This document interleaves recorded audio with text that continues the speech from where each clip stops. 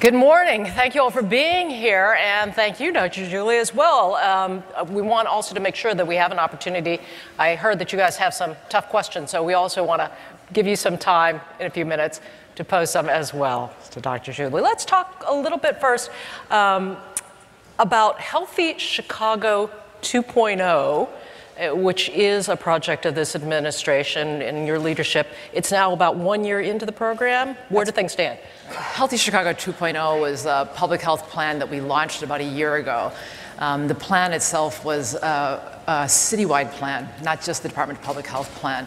And so in developing that plan, we engaged hundreds of partners, hundreds of organizations, some sitting in the room right now, to help develop the plan and using data to identify health priorities, interventions that we should implement, and also just an overall plan for the next 4 years. You know, I asked you earlier if there was also a Healthy Chicago 1.0, and you said that there was, but is it really about what is the distinction there? It's broader than what we might think of as a healthy city. Absolutely. I think one of the key elements that's different about this plan and our prior plan was that it focuses and acknowledges the root causes of poor health in terms of education, transportation, housing, and the environment. So we actually call these issues out as it relates to health. So they're not things that we necessarily own in public health, but that we need to address in partnership with many, many others. Among these things, air quality and what it does, particularly in indoor environments as well. What does the public not understand about that? I mean, I think people, we were talking earlier and you were saying when people think about climate change, they're thinking about the polar bear and the ice caps. They're not thinking about the individual level health. But we know that if air quality is poor, there are health implications in terms of asthma, COPD, cancer. There's horrible implications. And so from my perspective, climate change really is about improving the quality of the environment so that we have healthier lives. We could invest billions and billions and billions of more dollars in terms of healthcare treatment, but what we really need to be focusing on is prevention and improving the climate and assuring that we don't allow for further climate change to occur will help prevent many, many diseases. In just a few days, the city is going to be awarded, formally awarded an EPA award, which there's some irony in, I guess, as well. But can you talk about what that is really encompassing? I mean, does that relate to Healthy Chicago? It does relate to Healthy Chicago 2.0. One of our primary goals in Healthy Chicago 2.0 is to minimize the impacts, negative impacts of climate change.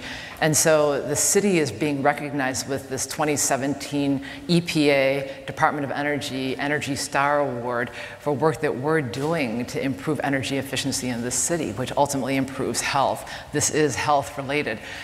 Part of the reason that we got this award is because the mayor has committed to Retrofit Chicago, which is a voluntary program where buildings throughout the city can actually agree to meet certain standards so they're more energy efficient by 2025. And at this point, we have 76 buildings that have voluntarily agreed to do that. And the city itself has committed for 100% of our buildings to be energy efficient and be using renewable energy by 2025. So this is all for the sake of improving health. You know, as a layperson, I could understand retrofitting in terms of maybe lead abatement or something of that character, but also maybe greater efficiencies.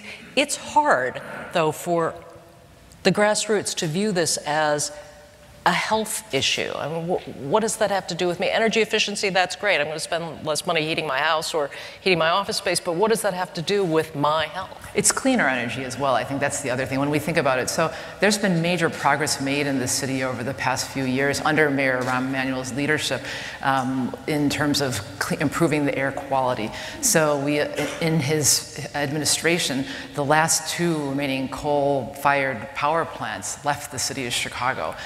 That improved air quality will improve health. That's improving energy efficiency.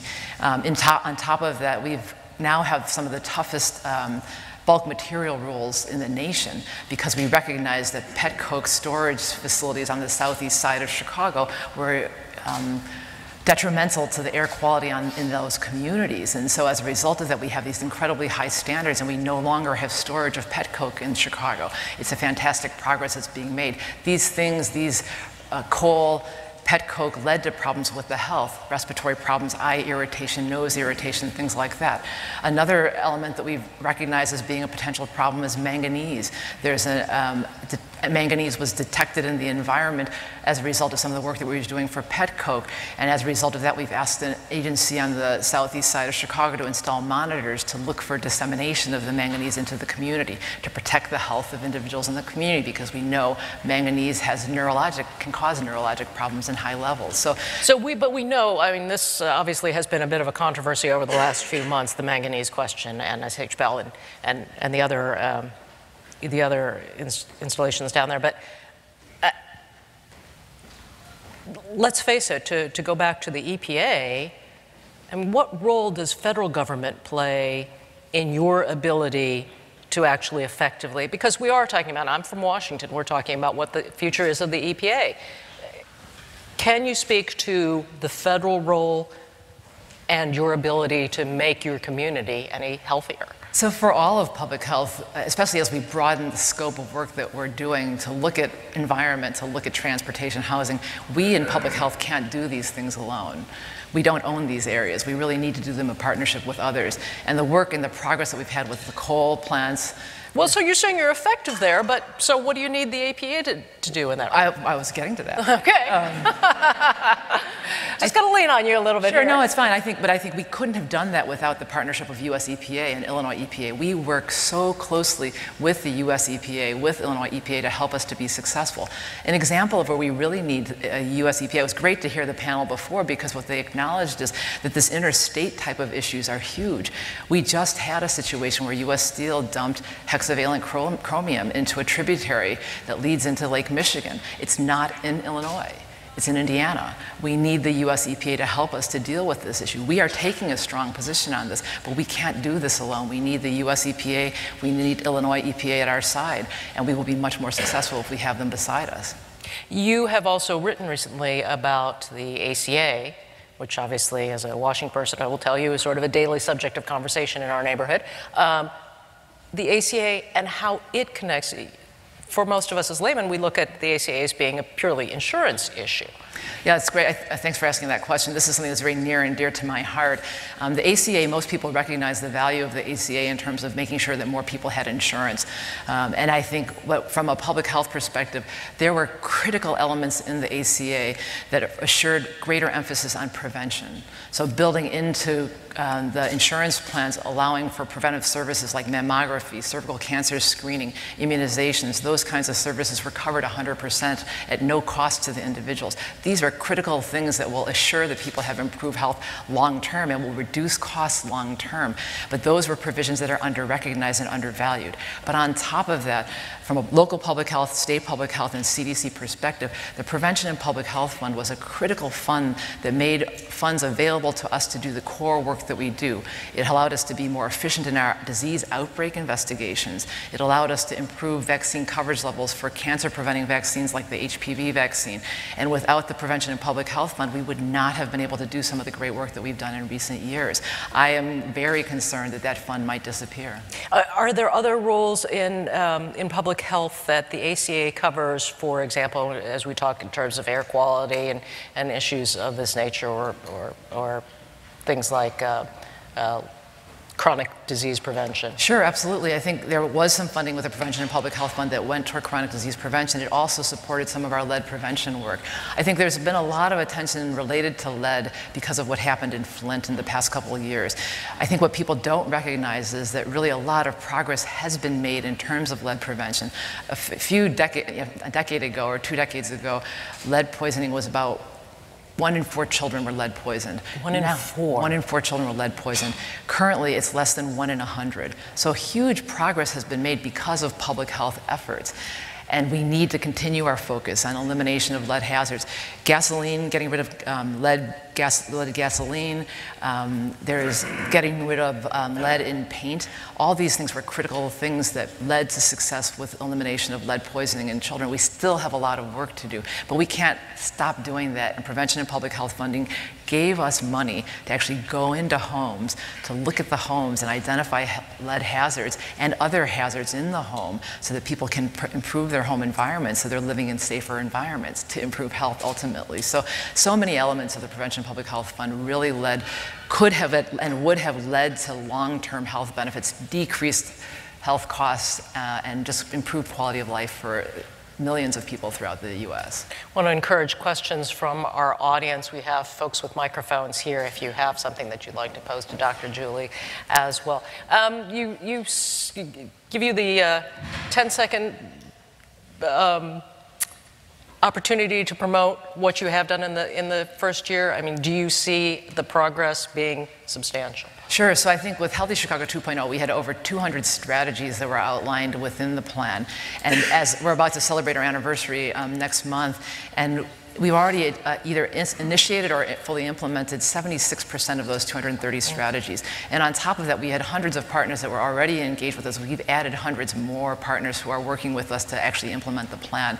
And we are very, very optimistic. I think what we've done is we've also recognized that there's numerous things, again, that we will not do alone.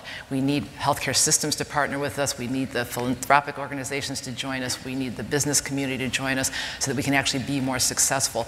And so we have some initiatives addressing housing for the homeless in partnership with healthcare systems. We have other initiatives where we're looking at developing a health and human resource directory in the city of Chicago so that people can access the healthcare services they need. There's all these little piecemeal directories. Some people have little binders that they're using to have this information. We want to harness all the work that's being done by other partners into one comprehensive system that makes it available, but we're doing that in partnership with others. So there's any number of examples of things that we're doing individually, but also many efforts that we're doing in partnership with others. Ready, sir? Or me? Hi, my name is Lisa. Earlier you mentioned some great strides Chicago has been making about eliminating coal-fired power plants, eliminating pet coke. I can only imagine that some of those things would move just outside the city, either to maybe southwest suburbs or even to northwest Indiana.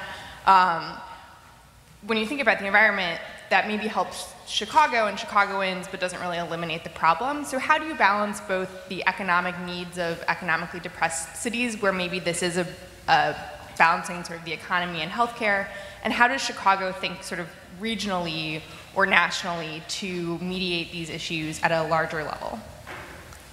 So I think the question is complicated in terms of, I think you're asking about whether or not the impact of, if we eliminate the coal-fired power plants, that then jobs are lost.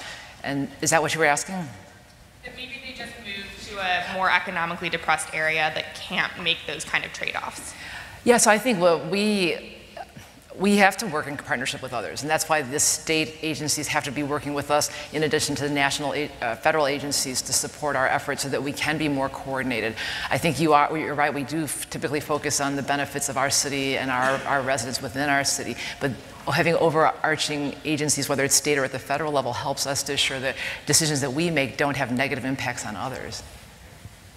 You know, there's also that health disparity question. I mean, this is a city. Just within the city, there are 77 neighborhoods.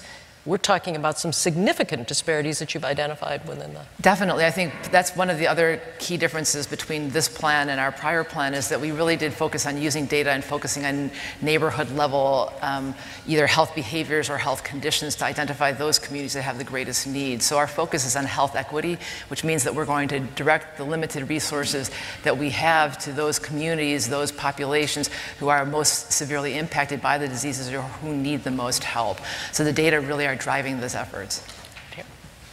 My name is Gunter Nitsch. A few times a week I go down with my bike to a peninsula on 59th Street. From that angle, there's a brown cloud hovering over the city. My question, will it get worse in the future with the Trump administration? So I like how we turned that, right? I go for a bike ride, and what about the Trump administration? I think we should put you to work in television. So yeah, we have a beautiful resource that we look out over today, and it's incredible. And I take advantage of that on a regular basis, running down the lakefront. And to hear that is really, really disturbing that you see this cloud of dust. What I'm really proud of is that we have a really strong environmental permitting and inspection unit within our department. But we do receive federal funds to support the work that we do, and we won't be as successful, we won't be as effective in terms of monitoring the type of air particulate matter that's released, what these agencies are doing within our city limits. We won't be able to do that kind of work as well if we don't have ongoing funding. So, has the federal government identified specific areas where you're not going to be getting funding? Have they told you? Not yet. Not yet. But we hear, there's rumors, there's a lot of concern. We are, the city does make investments of our own to support that work because we recognize how important it is.